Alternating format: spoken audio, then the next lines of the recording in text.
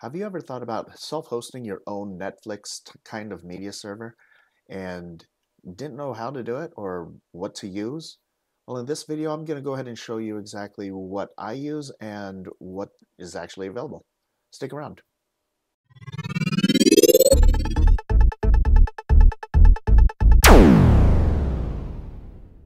Hey, welcome back, you guys. In this video, like I said, we're going to go over a couple of media server options that you might have that will actually give you kind of like your very own Netflix type of experience. Um, I know in my case, this is like one of the very first projects that I actually uh, started, which got me going down this self-hosting rabbit hole. And I've been keeping it up ever since. Now, there's actually three major apps that you can actually use to self-host your media server. One is going to be probably the most well-known, and what I'm talking about is Plex. There are two other options, though. The second one that you can use is Emby, and third one is going to be Jellyfin. Now, I kind of put Jellyfin and Emby in the same bucket just because basically Jellyfin is just a fork of Emby. There's two differences which there are some differences between the two, of course, and I'll get through them in this video. So let's dive right in. Let's start with the first one, which is going to be Plex. Some of the things that I actually like is the ease of use. Not only is it easier to set up, especially as a Docker container, but it's also pretty easy if you want to self-host using bare metal, its own dedicated hardware. Again, it has a more polished look, and it's a little more user-friendly. But I guess that's pretty subjective depending on how on who's using the server, right? But all in all, I think a lot of my friends and my family gravitate more uh, towards my Plex server. Now, to be honest with you, I actually have two media servers. I guess my main one right now is going to be my Plex server, and I also run Emby. Now, I know I brought up three server options with Plex, Emby, and Jellyfin, and there's a reason why I don't use Jellyfin. But I guess it's just personal preference. One of the other cool things about Plex is that it does really well in downloading your metadata. Think of it kind of like metadata as who's in the movie, what the movie is about, and how long the movie is, rating, stuff like that. Plex does a really good job with downloading that information.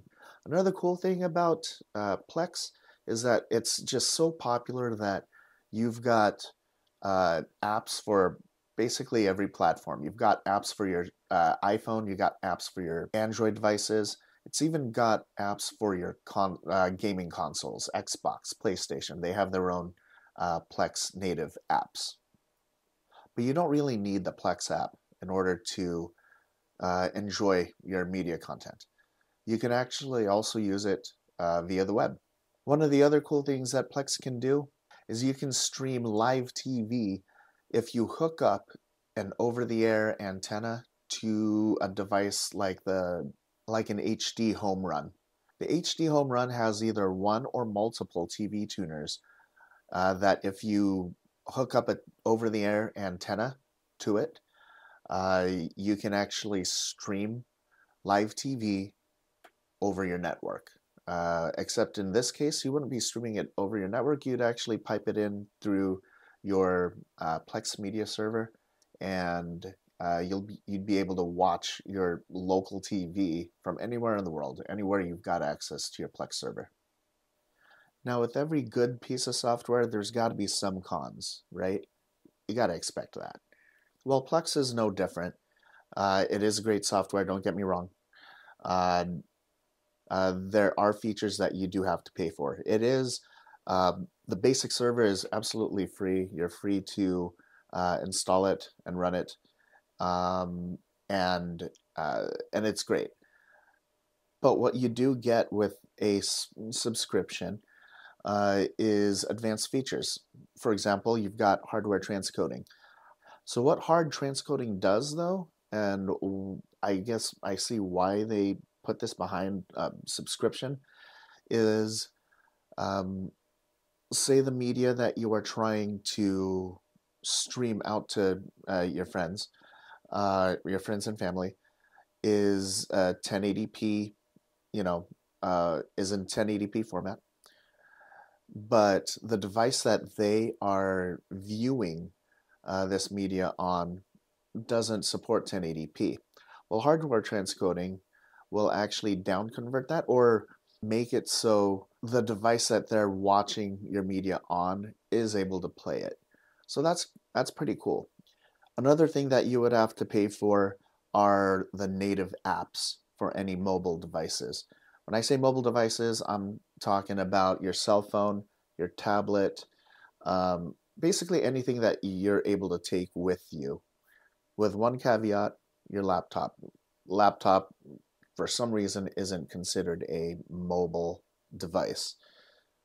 But if you're trying to view your media server uh, through say, your cell phone or your tablet, there are two ways you could watch your media. One, you could always open up a browser and use a web browser to access your Plex media server.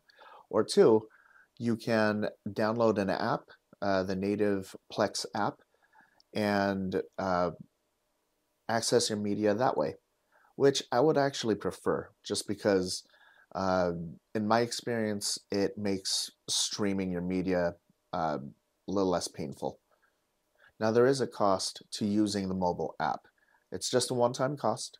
I believe it's like $5 in the App Store, but it's also, and I believe it's $5 regardless on either the App Store or Google Play. But that will allow you to watch whole movies, shows, or just watch the whole thing. Otherwise, if you don't, after about a minute or so, you'll get a warning saying that to continue viewing your content, you do have to purchase the application. So there's that. And one other con that I've experienced is if you're using like an IPTV service, it will require you to run another Docker container, such as I believe it's called Steve or XTV or something like that. Or there's another application that you can use. But if you are just using, like the HD home run and only wanting to stream your local TV channels, works just fine.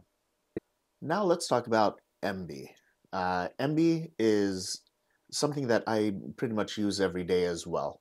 Uh, and I argue to say that I actually kind of prefer Emby, but I have a use case where Emby is the only way that I'd be able to view my content the way that I want to. Now, just like Plex, Emby actually isn't too difficult to install either. In my opinion, it's pretty night and day as far as the user experience of using Plex and Emby. As far as the apps go, right? You can install this in the same way as you do with Plex. You can either install it as a Docker container, or you can install it on bare metal machine. Emby also does cross-platform support. So a lot of TVs, and I didn't bring this up in the Plex section, but a lot of TVs, smart TVs nowadays, have Plex as one of the apps that are pre-installed on them. But I've also seen Emby in them as well. And just like Plex, you are able to hook up an HD home run device to your server. That way you can stream all of your local channels as well, so that's not any different. It is relatively easy to navigate as well, but as I'll go ahead and put some B-roll in here to show what the two look like.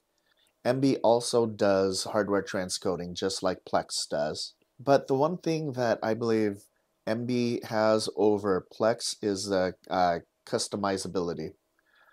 You are able to put in different plugins with Emby, such as you're able to pick, like, well, I guess Plex does too, um, but you're able to choose where you get your clip art for all of your media that you're hosting.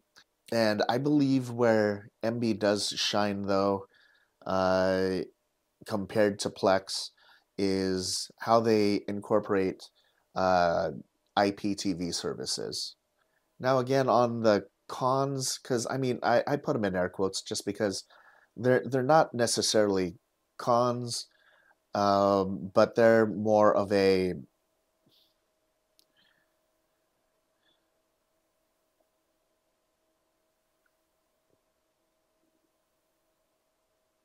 I don't know how to describe it. But they're not necessarily cons. You can still use them. Uh, but just like Plex, there is a payment type thing to go along with it. Hardware transcoding, you need to have, you need to pay a subscription for that. You also do have to pay the subscription. It also gets you the ability to have basically your own DVR um, on your server. And same with Plex. Plex is the same way. That also has a DVR function. And one of the things that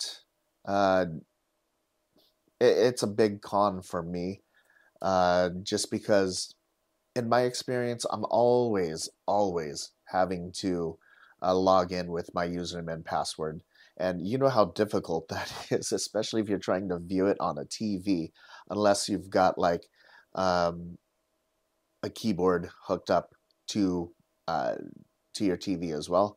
But man, typing out your username and your password on an on-screen keyboard, that's probably my biggest the biggest con for Emby, in my opinion. I believe they're trying to make it so that isn't the case anymore, and that it would have more of a uh, kind of like, you know how on YouTube, if you've got multiple accounts, or like you've got an account for your wife, you got an account for your kids, all you got to do is just choose uh, who's watching or whose account you want to access. That's kind of the what Plex has, and that I wish Emby did have, and I believe that it's coming. The same could actually be said about Jellyfin. The only difference between Jellyfin and Emby is that Jellyfin is actually open source, so it's all free. You don't have to pay for anything. The one thing that is stopping me from having Jellyfin is the IPTV support. You just can't beat how Emby supports IPTV. Um, I mean, Jellyfin, if you're watching this, if any of your devs can match that, I'd probably use Jellyfin a little bit more. So, but anyways, that's pretty much it. Uh, my number one is going to be, honestly, I really don't have a number one. I use both Plex and Emby um, the same. The only reason why I mainly go towards Emby is if I want to watch, television shows. Um, Otherwise, I'm always on Plex. But what you can do in Plex, you can also do on Emby. So it's a matter of preference. If you have any other questions regarding Plex or Emby or even Jellyfin, leave them in the comments down below. In a future video, I know I've already got like how-tos on how to install Plex, but I'm going to go ahead and remake them. I'll also do one for Emby as well. And one of the questions that I got on the Plex how to install video was how to enable hardware transcoding. I'll go ahead and get into that. So if that sounds good to you and you want to start building your own media player or your own media server, subscribe down below. That'll be awesome. It'll really help out the channel, and also hit that like button as well. So until next time, you guys, I hope you enjoyed this video, and I'm glad to be back again. But until next time, peace.